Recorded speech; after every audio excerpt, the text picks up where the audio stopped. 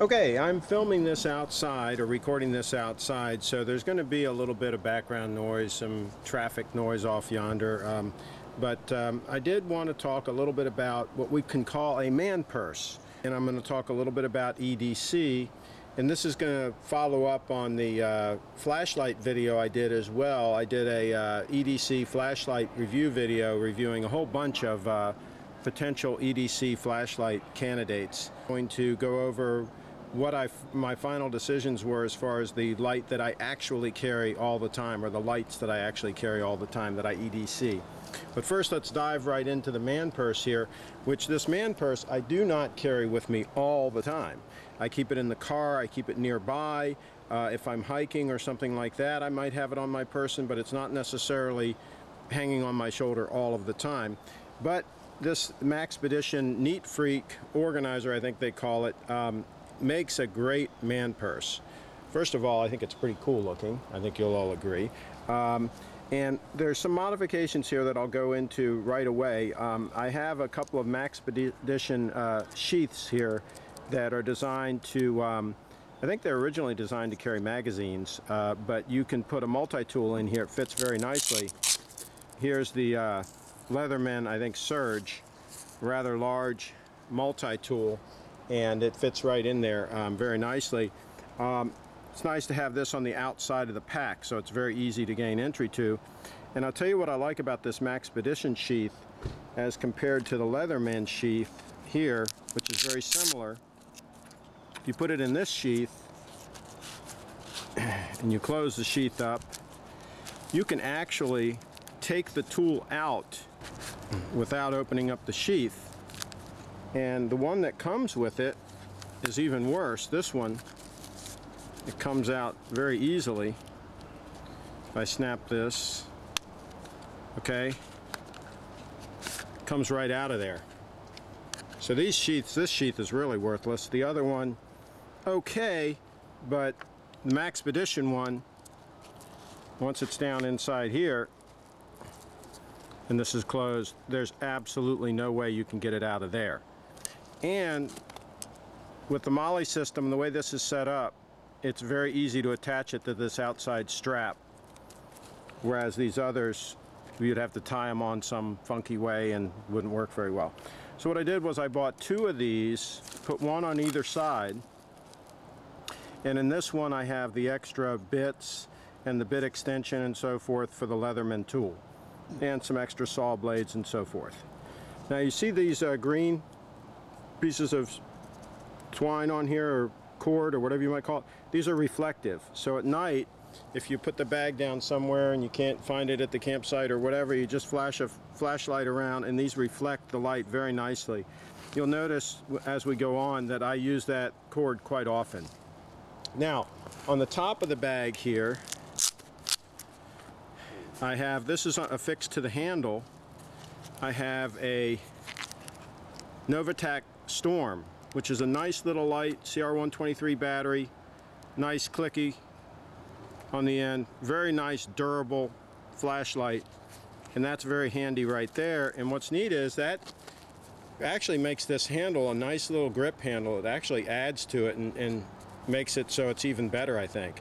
But again, that's very handy to have that right there, and if I'm carrying it over my shoulder, it doesn't get in the way at all, it just kind of sits there. And you can see here I also have a Kershaw leak on the outside of the pack that I can gain access to very easily, yet it's clipped in there good enough that it's not going to come out accidentally. On this pull string I have a small light here, nano light, which I talked about those in my other review, which just, you know, again, handy light on the outside of the pack at night. I have a Preon 2 light here and a nice ballpoint pen.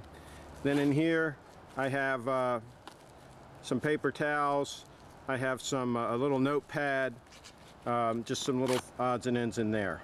I'm not going to go through everything that's in this pack, but I'm going to give you an idea. Inside this area here, over top of this Maxpedition EDC organizer, there's some space here you can see in the top of the pack. Many times I put my Sony NEX5 with the Carl Zeiss lens which is the lens that I'm using on the video camera right now, which is the NEX VG10. But anyway, the NEX5 with the Zeiss lens fits in here perfectly. And I had a big debate on an NEX forum with somebody that was kind of bashing the NEX cameras, saying they're too big and the lenses are too big. And I said, hey, they're still a lot smaller than a DSLR, than for example, my D700, or even a D7000 with a decent lens on it. You would never fit either one of those in this space right here. Yet I can put my Sony in here very nicely. And this divider here has Velcro on the side, so it's a nice place for the camera to sit. And yet I still have all these other items on this side. And this pack here comes out, and get this out of the way. See if that's centered. There we go. This opens up, and I got a whole bunch of goodies in here.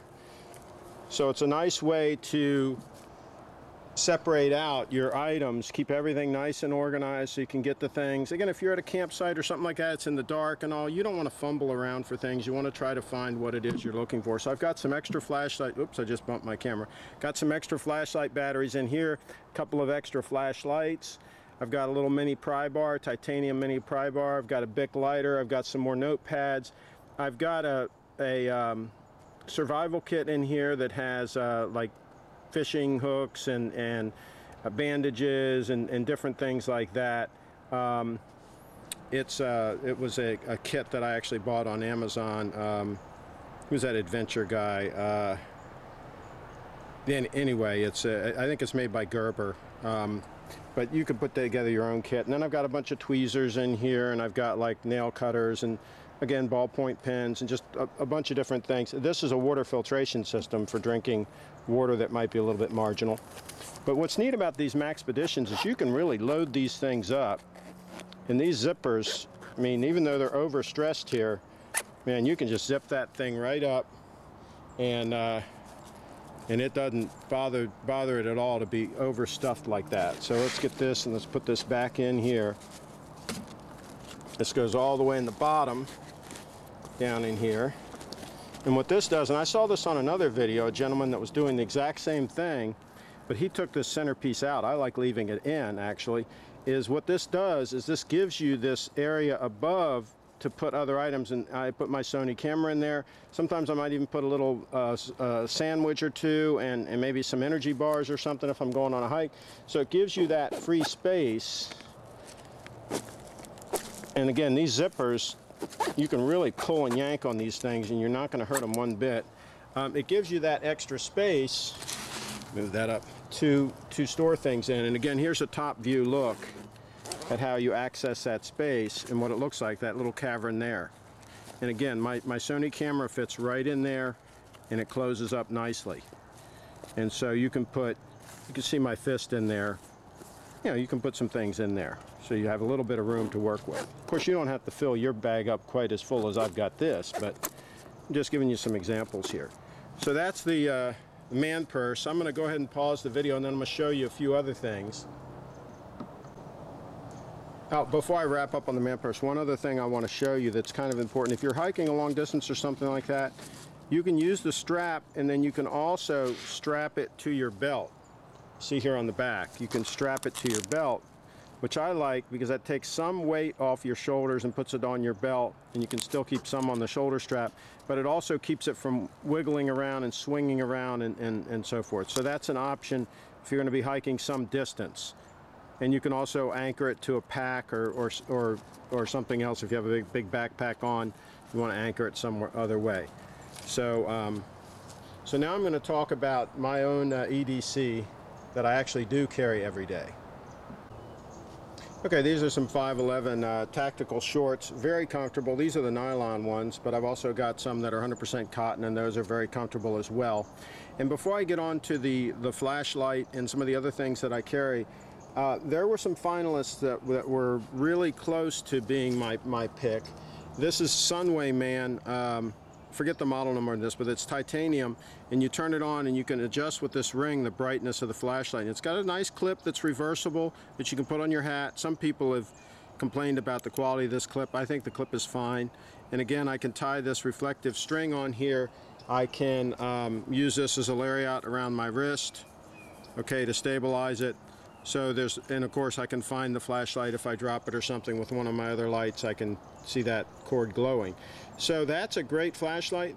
The problem is the diffusers that I have that came with my Olight and that also came with my Phoenix, neither one of them fit on this properly, and this is just a little bit bigger and heavier than the Olight, and so I'm going to show you why I picked the Olight. The other, the Eagle Techs that I had were also close contenders. I love the Eagle Techs. This is a AA Eagle Tech. I have a couple that are CR123 batteries, very well made titanium light. I like the interface on these, like everything about them. I just like the Olight a little bit better, and one of the reasons is the carry method. The holsters that come with these Eagle Techs are kind of bulky in my opinion, bulkier than they need to be for this size light. And so I'm going to get right into that right now. If you look here on my belt, you'll notice that I have two holsters. I have one for, oops, I bumped the camera again. I have one for my Swiss tool here, and that's a beautiful tool. It's almost like a piece of jewelry. I love this multi-tool. Of course, I also have the Leatherman. I also have a SOG. I have them all. I carry this one. And one of the reasons I carry this is the holster, in relation to the size of the tool, the holster is very trim. Fits in there beautifully. The holster doesn't take up much room, and yet it's a big full-size multi-tool with full functionality. The holster, again, that came with the Leatherman is just big and hokey, and of course the thing will slide out of here anyway. So to me, that's a factor, is the holster that comes with it, and I don't want to have a custom made one. Okay, now the light, the Olight, it has this tiny little holster here that also threads through the belt, so it's not going to come off. It's not with some clip. It's not going to come off. But the light comes out nice and easily, and you notice how I've got this strap over here and locked down, so even if it came out, it couldn't go anywhere if this is locked down. But if I take the light out, this Olight is just a beautiful, beautiful flashlight. Beautiful titanium, polished titanium, nice button on the end. And by the way, this button, you don't have to push as hard to activate this as you do with the Sunwayman. Sunwayman, you have to push much harder to get that. Let me try to get in the middle here, to get that to activate. So that was another thing I decided. And again, this one is not as big around, not quite as big in diameter, not quite as heavy, but gives great light. This one only has a low, high, and a strobe. So only 3 choices, which is okay with me for my everyday carry light. That's fine. I don't need to have a lot of modes and so forth. So I'm sacrificing some modes, but I really like the carry aspect of this light. And if I'm going to carry it all the time, that's important. And this will tail stand as well. And it came with the 2 diffusers, the red and white diffuser that I can use if I need to use it as a camp light or whatever. So this was my choice for everyday carry, my primary everyday carry light. Put it back in here.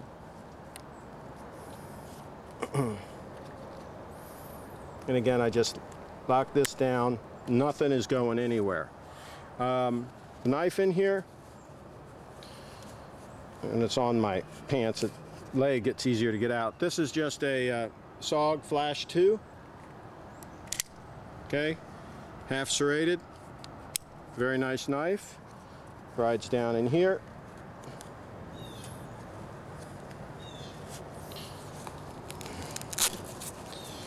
In here, I've just got some paper towels, Kleenex tissues. Back in here, just a handkerchief, nothing fancy. In here, I believe is my Scientist Swiss Army knife. Very nice knife. You can't buy these anymore. They're very hard to find. This one's very thin is the advantage to it, yet it does have the straight out Phillips, which some of the thicker Swiss Army knives have. But this one was called the Scientist. It was sold many years ago, like in the mid 80s. Very rare. They didn't sell that many of them. This also has 10x loop. Okay, and then it's just got a blade and then it's just got the bottle opener. Love this knife. I've been carrying it for 25 years at least. Let's put it in this back in this pocket. Now if I flip these over, and I'm getting a bunch of pollen on these pants because we're outside here, but they're work pants, doesn't matter to me. In here, money and a money clip, some business cards, an old ticket, what is that? Car key, my ever-present reading glasses, can't go home without them. In this pocket, a 4.7s. This is a 2 AA flashlight. I forget the exact model. Quark AA squared, I guess. This is a twisty. This is a very thin, very small light for the amount of light that it puts out. 2 AAs. It's almost like a pen light. That's why I carry this all the time. It's got more power than a pen light, but it's almost the same size, and it goes in this pocket very nicely. So let's see what else I've got in here. Bic Ultimate pen. And some paracord. I've got an extra CR123 battery. That would go in the O-light. I've got a short measuring tape, which comes in handy more often than you would admit. So I'm put that back in here. All this stuff back in here. The Bic Ultimate pen. Oh, that just goes in like that, that's right. And then this goes in, this kind of holds it in place. It's easier to do all of this when the pants are on. Okay, so boom, that's it. Oh, in this pocket here, I've got my wallet and a comb. Okay, so that's quite simply my everyday carry. It's not complicated. Again, I do have the Maxpedition bag with all its goodies always nearby, either in the car or they also will fit in my Segway. I'll take a still picture of that and show you that. So it's all easy to carry. This belt, I like a very stiff, relatively heavy belt. This is a crocodile belt that holds that heavy multi-tool, that Swiss multi-tool and the light very nicely. It distributes the weight across my waist so that I don't really even notice those things are there. I don't like a lighter duty belt or some of the nylon belts that aren't very strong. Some of them are strong, but I like something that's pretty stiff and strong to hold that. And I don't have my, oh, I do have my iPhone here. Usually the iPhone is also on the belt, okay, like that. And I love this carrier for the iPhone. See here, very easy to pop it in and out, yet it holds it very secure. No problem at all with that. Okay, and if I'm going into a dangerous area where I don't want this on the outside of my belt, exposed or whatever, I can always put it in one of the pockets. I can also put it inside the Maxpedition bag if I need to. But generally that's right on my belt. So that's it for my EDC. I hope you enjoyed, and we will catch you next time.